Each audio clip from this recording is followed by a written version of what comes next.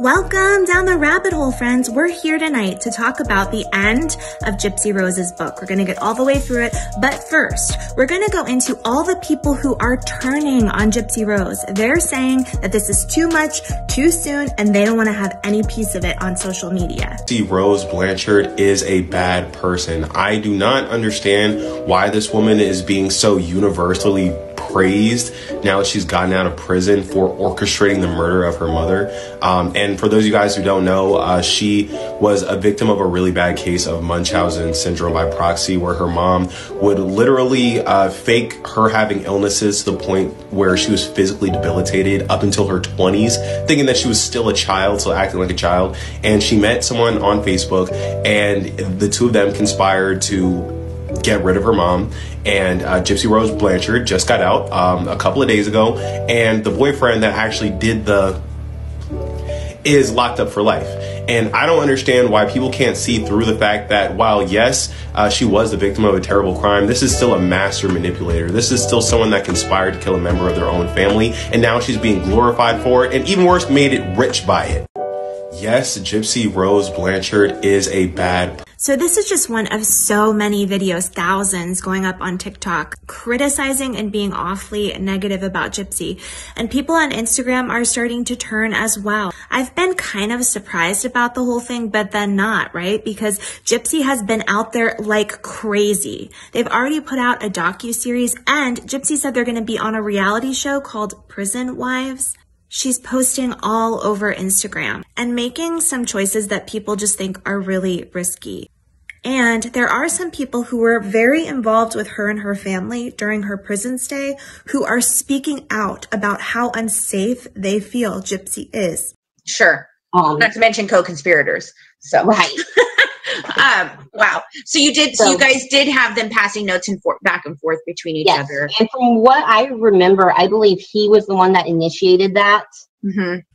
Okay, so this video is from a YouTube channel called The Good Wives Network, and it's run by Fancy Maselli. I've spoken about her a lot on my channel, and she is a person who was very enmeshed, extremely enmeshed with Gypsy and her family during her time in prison. But there was definitely, I mean, she was reciprocating. She was going right with it. Actually, Fancy had a big falling out with Gypsy and her stepmom, Christy Blanchard. Okay, so Fancy Maselli is all over TikTok, Facebook, and now YouTube talking about the interactions that she had with Gypsy and her family while Gypsy was in prison, right?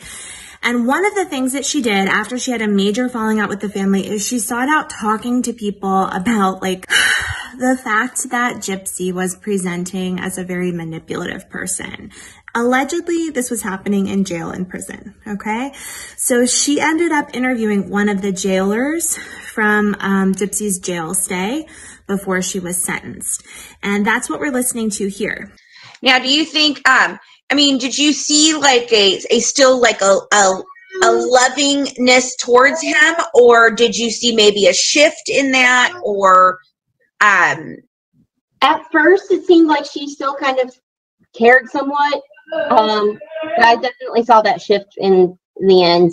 First, this officer talks about how she watched Gypsy and her co-defendant, Nicholas Godejohn, try to communicate with one another. She talks about how they had a difficult time just making sure that they weren't able to pass notes and communicate back and forth. She does say that Nick is the one who originated the communications, and that towards the end of her time in jail, Gypsy became disinterested in communicating with him further. But honestly, and I mean, I was used to seeing all sorts of people in the jail. She's one of the best manipulators I have ever seen. Okay, so here's when the jailer moves on to talking about Gypsy just in general and letting Fancy know, well, now letting all of us know that Gypsy was quite manipulative. From the moment that she arrived at the jail, she was manipulating people around her. She was playing them in different ways. And clearly the jailer did not like her very much. Now, It's here that I want to say, when I listened to the entire interview, it's quite long, the jailer has more of a background with Gypsy. Gypsy reported her as being someone she knew outside of the jail, and that would mean the jailer could no longer work in the pod. And the jailer, states that that wasn't true. It wasn't true. Gypsy just didn't like her very much. And so that was like something that, once again, the jailer's like, she's just being so manipulative, always trying to change things the way that she wants them to be. And had a lot of really like interesting manipulative relationships with other people in the jail with her. Really? Tell us why you think that. That's very interesting to hear so soon. She was able to get other people just basically, and I noticed some of the inmates, they caught on to this. She could get some of them eaten out of the palm of her hand. Okay, so from what I've researched, I've come to realize that Fancy Maselli actually went to bat at the parole hearing, trying to get Gypsy Rose Blanchard kept in jail.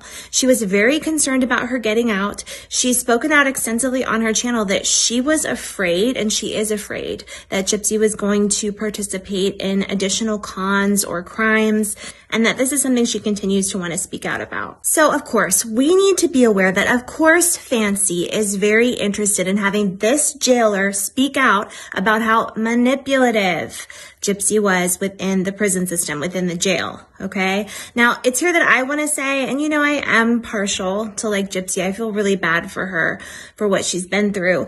It is extremely common for people like Gypsy, for children like Gypsy who have gone through extreme trauma, to have these kinds of behaviors. It's very common. You guys know that I've worked extensively in a child S offender unit. And regarding my experience there, these are the kinds of behaviors that pretty much all of the kids have.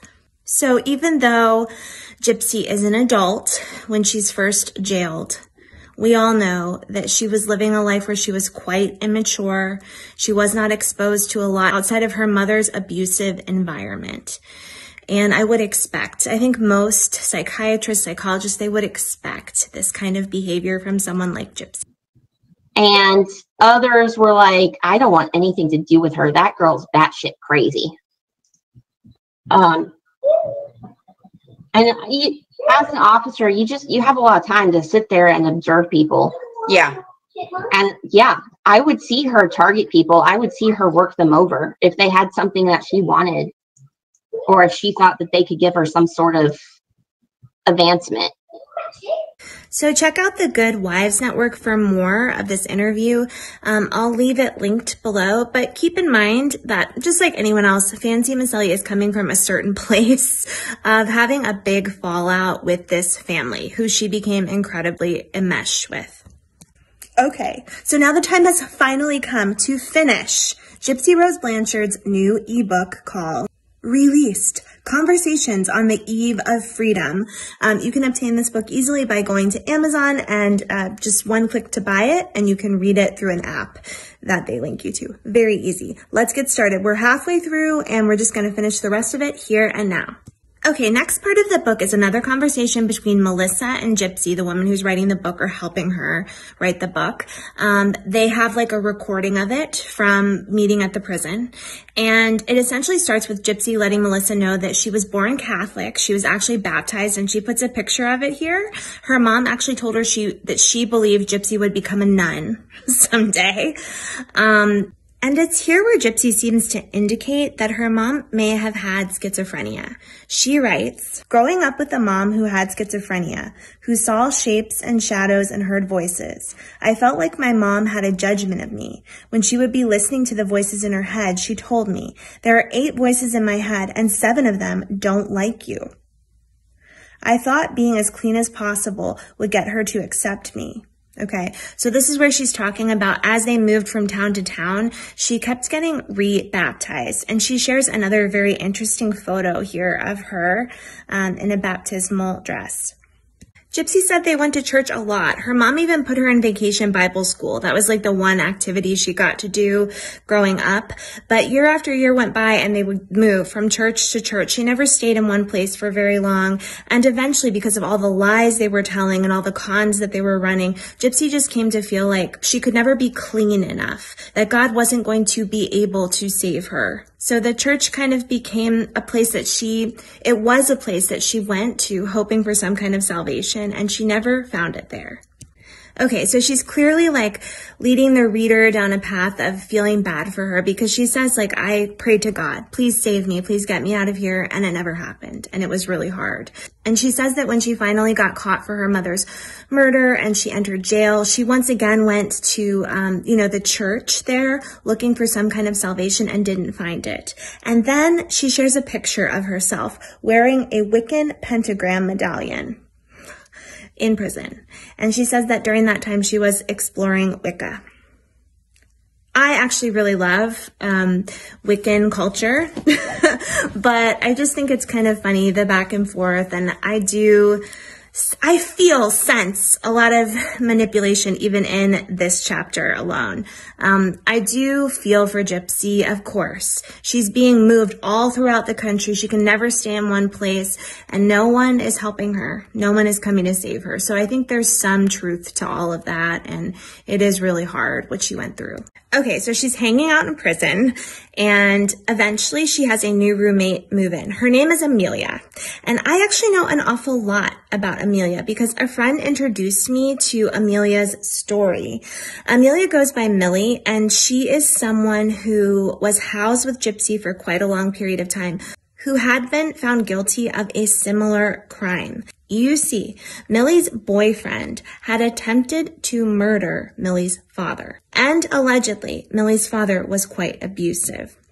This is kind of a controversial thing that was happening within the prison with Gypsy, and it still is kind of controversial because this girl who was being housed with Gypsy had a much longer sentence and no possible chance of getting out.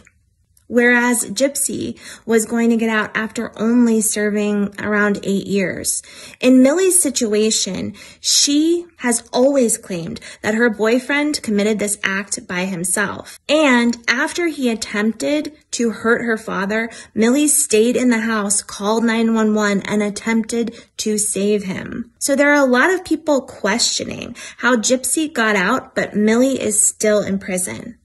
It's an interesting story, and I'm planning to take you down that rabbit hole with me soon. But let's get back to the book. Amelia, or Millie, moves in with Gypsy and becomes her roommate. Millie practices Wicca and introduces Gypsy to it.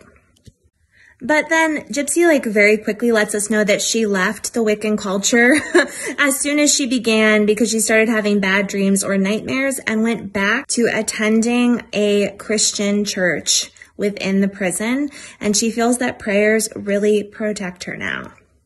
She talks a lot. There's many, many pages of her talking to Melissa about how when she gets out of prison, she's going to rely on her faith. Her faith that she's newly discovered in prison is what is going to get her through when times get hard on the outside. Chapter 4, on becoming a public figure. I don't know. We'll get into it. We'll see what she has to say here, but I don't know if she's just saying a public figure because her crime was so public, or if this is kind of about how she wants to become an Instagram influencer once she gets out of. So let's get through this chapter. Okay, at the beginning of this chapter, Gypsy writes something really interesting about her mom. She writes, "My mother's very close friend from high school told me, your mother always wanted to be famous. She dreamed of marrying an actor. She loved to follow rock bands." Gypsy compares her own life to being on a stage. She says that Dee Dee loved the limelight. She even prepared Gypsy with certain phrases to say my mother is my best friend. They would practice it at home, and Dee Dee gave her a lot of those lines to recite over and over again. Gypsy says that before the act, which is a television drama based upon her life, Gypsy felt like just another prisoner. working through her stay in prison. But after the act came out, she became very famous and started receiving a lot of emails, messages, all kinds of gifts and interest from people outside the prison. Gypsy complains that the act didn't even approach her to get information from her about her life, and that she really feels like it can't even be accurate because they didn't get my side of the story. She was glad that they didn't have Hulu in prison so none of the other inmates could watch it. Inside prison, other inmates were running up and asking Gypsy for her autograph after the act came out. And we've already talked extensively about what happened with Rachel Garlick and all of the people who became really interested in just like talking to, writing to, having some kind of relationship with Gypsy. But some negative things happened as well. Allegedly, someone called the prison and told them that Gypsy had an escape plan, that they had spoken to her and found out about it. And so she had to go to the hole for a period of time based upon that accusation until it was fully investigated. And they realized that she had no plan of escape. I think she was liking it a little bit too much in there at that point in time. But she was also very close to the parole hearing, so she certainly wasn't going to be trying to damage her chances at getting out for real. She talks about how people call her the M word a lot. That's murderer, okay? And she essentially argues that the knife wasn't in her hand. She didn't commit the act. Nicholas did. It is a little bit hard to hear that, and I do feel a sense of Gypsy not taking full accountability there. It is true. It's true that Nicholas wielded the knife. It's true that Nicholas committed the physical murder. But I do get a sense of like Gypsy trying to push away any thought, like just pushing it away so she's not as close to the act as possible. She wants to get as far away from it. You know, I mean, we all feel a lot of sympathy for her already. But there are just some behaviors from her that make it difficult to not feel uncomfortable with maybe what she hasn't learned or the progress she hasn't made or how she hasn't matured. It makes you a little bit concerned about what's going to happen to her now that she's finally out. All right, now she's going to talk about her relationship with her first fiance, who is named Ken. Ken wrote to Gypsy after watching the first documentary, the HBO documentary called Mommy, Dead, and Dearest, which I think was like a little bit more true to the story. And they became pen pals and they became very interested in one another. She says that Ken visited her for the first time and immediately kissed her and started making out with her. Maybe not immediately, but 37 minutes in, she says. And she says that he got kicked out of the visiting room because of the no touching rule. Now, this is interesting. According to Gypsy, she and Ken broke up because once the act came out and Gypsy became very famous, Ken no longer wanted to be involved with her. She states that he was a very private person and he didn't want the attention or the scrutiny. Okay, I find this interesting. Number one, maybe that could be a really good thing, like to have someone like that in your life who just wants you to get away from all of that. That could be good, right? Number two, I'm suspicious of why he didn't want the fame, the fortune, whatever. Like, is it possible that he has a record, that there's other stuff going on with him, and he just didn't want anyone digging in too deep to all of that? I mean, I understand that as well. He ended their relationship, and she says that it was like a real sense of heartbreak for her. And I think we're going to hear a little bit more about this towards the end of the book. Next, she talks about moving on to her current husband, Ryan. And she says by then she had learned a lot about life, and she learned to establish boundaries and ensure that people, weren't able to get too involved with her that aren't like the people that really matter, her family, her husband, her closest friends. She had more boundaries up with people who were just like writing to her, wanting to be fans. So she doesn't really talk about it here, but, she and Ryan, they get married, okay? And then she says, just a little while after, like 4 months after they got married, in October of 2022, she started to feel a lot of self-doubt about the marriage, and she just wasn't feeling like she could really be Mrs. Anderson. She says, I freaked the fuck out. Poor Ryan. I picked fights with him and maybe on some level was pushing him away. Alone and tired of crying over the latest argument Ryan and I had, I thought I could share my fear and confusion with some trusted friends. Writing, hi friends, I just want to let you know I am thinking about going forward with an annulment. Okay, so she has only been with this guy for 4 months. They're already fighting like crazy over the phone. They don't have any bills to pay. They don't have kids or pets or people around them causing issues for them, but they're really struggling. Maybe they're struggling because they don't get to be together. I don't know. But she says that she wrote to her friends saying like, I'm thinking about going forward with an annulment. And she hoped that her friends would actually just tell her not to do that, like get her off the ledge. And the very next day, it was written in Touch magazine that she was getting an annulment from Ryan. So she's kind of letting us know that even in the prison, like her friends were they were selling the information that she gave them, okay? And I guess that was very upsetting for her. And it was actually the next day that Ryan drove all the way up to Missouri from Louisiana to visit her and try to like work on their argument. They settled everything and she realized that he was the one that she could trust.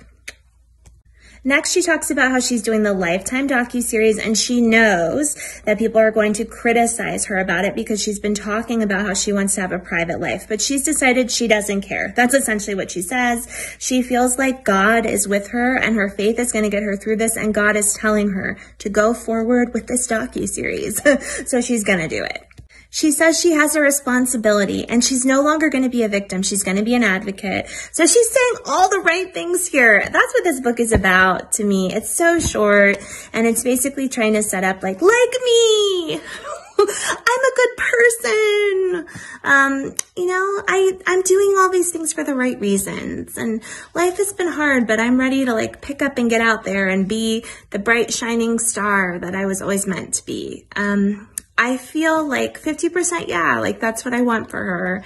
And 50% like, this sounds like a lot of boo shit. You know, I mean, we shall see.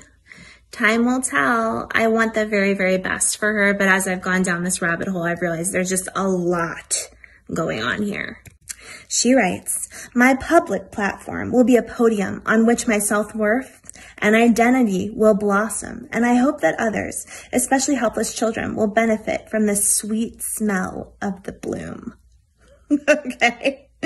My public platform will be a podium on which my self-worth, okay, so this is a lot, her self-worth and identity based upon her public platform.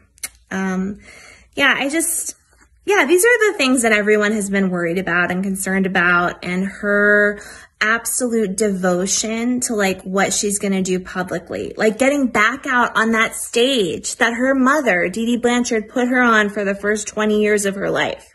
It was a false reality. And it's almost like she's like, okay, getting back out there, put the face on, starting over, creating a new persona. And that's not what is probably like healthy for her to do.